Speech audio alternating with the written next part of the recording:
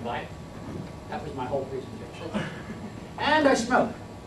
So he said, no, we're not buying anything, magazines, lots, whatever. And I said, well, here, take my name and phone number. So I pulled out my matches and put down my name and phone number and gave it to him. And folks, now came the biggest challenge of my entire married life. I had to go home. So I walked in the door and put my arms around my bride and said, we're in real estate, babe! And she said, oh, good, let's go see your first deal. And I said, I can handle this. She said, no, you can't. No, I want to go see your first deal, at least your first deal. Nah, I can't, no. Well, she won. And we're heading down to Kensington. She knew we weren't heading to, Society Hill someplace. So we pulled up in front of my lot. And she says, now she's like right here in the ground. But this spring is coming up. She says, well, what'd you buy? I don't see anything here. I said, no, I bought this lot. She said, you bought an empty lot in Kensington? We need to talk, Bill. So we drove around and we talked. Men folks know what these talks are like. So she said, what are you going to do? I said, well, I'm going to take names and phone numbers of a whole bunch of other people and see if I can sell this thing. So the next couple of days I was on the phone, getting hung up on, cursed at, what are you crazy? I wouldn't buy an empty lot in Kensington. I get a telephone call from the father of the kid here. And he said, I knew about that tax sale and I forgot completely about it. I wanted that lot. Do you want to sell that to me? I said, you bet. And I'll be right down. And I figured I blew my negotiating stance at that point. Went down there at 300 miles an hour. Went up and introduced myself. The guy's name is Joe. And I said, I remember something about negotiating. When it named the price first loses. You've heard that before. So I said, Joe, how much will you give me for the lot? And he says, well, I don't know. How much would you take? And I said, well, what do you think it's worth? He said, well, what do you think it's worth? And I quickly figured out he went to the same classes of negotiation that I did. So at that point, he said, I wasn't going to pay more than a couple $1,000 for it. So I took a deep breath. I said, oh, I'm sorry to hear about that because I'm going to be real straight with you, Joe. I paid $4,000 for that lot. I got a deposit on it. And I'm going to sell it, and I whipped this list out to somebody on this list for $6,000. I'm not greedy. And he looked at the list, and at the top of the list was Zimmerman Heating and Cooling. I don't know what those two were going on between them, but he turned as red as a beet, and I could have swore smoke was coming out of his ears, and he started having some adjectives in front of Mr. Zimmerman's name, and and he said $6,000. I said, yep. And as I started to walk out, I was like, okay, I knew I had that.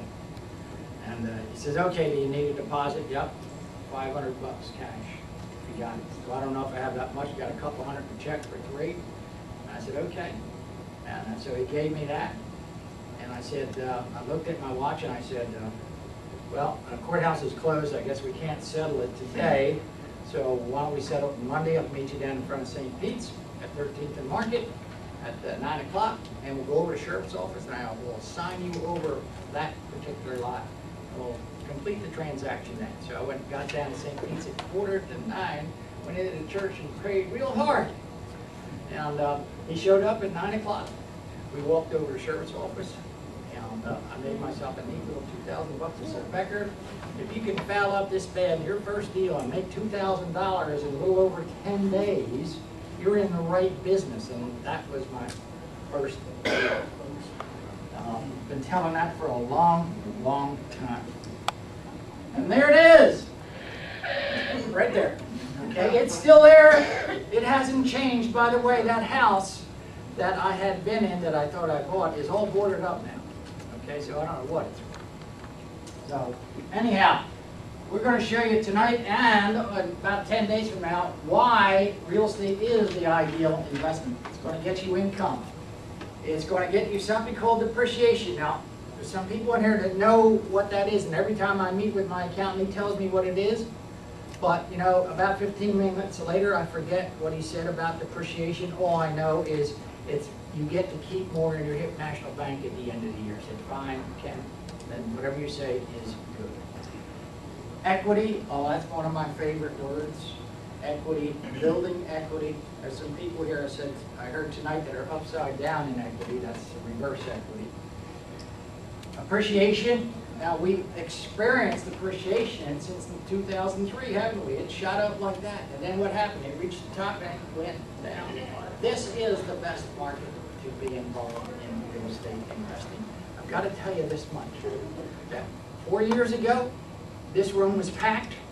These folks back there know that. There were people out in the hallway and they were sticking their heads in. You couldn't breathe in here. Not today. But this is when they should be here, is today. You folks are smart. You're the smart ones. Because now's the time to invest in real estate. Leverage. That's how you're going to do it. Using other people's money and our strategies. Who here would like to make an extra $3,000 to $5,000 a month for hardly doing anything? Yeah. You want to make more? Is that it? Is that it? Is that why you're not putting up your hand? More. That's the first time I smiled all night. That's great. Love it. Okay. You mentioned money, people smile. You have to say to yourself, what is your why? You know, why are you here? Not because somebody told you to come. What is your true why? You want to have financial independence.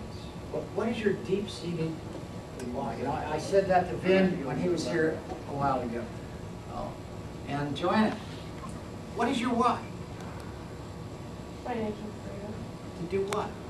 To be able to do whatever I want, whenever I want. Whatever you want, whenever you want. How about you, Andre? Your why? My why? Just the challenge. You don't want the money? The Who wants his money? He just wants the challenge. The money had come. Yes, that's right. The money had come. That's right. When you got a dedication and you enjoying it and your passion. Follow your passion. Absolutely. The money go. He's right on the money. Follow your dreams to your success. What are your dreams? That's what. But you got to say, okay, what is my why? You know, some people say, well, I want to travel. I want to go on vacation. I want to help people. That's the deep. You have to have a purpose. You lose your purpose, you're done. You might as well stick you in the ground, right? So you need that purpose. You need that passion. How many people here are sick and tired of being sick and tired? Nobody? Oh, just a few people. Okay. Right. But you know, there ain't no free lunch, is there? You have to give up something to make it happen. That's the deal. And your most valuable resource is what? Time. Because time is more valuable than money. You can always go out and make more money, folks. But you can't make more time. Every day, every minute is precious, like a diamond. You got to get rid of doubt, pride, fear, and then, what do you think you got to do once you've gotten rid of those? You got to take action, and you've got to do it now. What do I mean by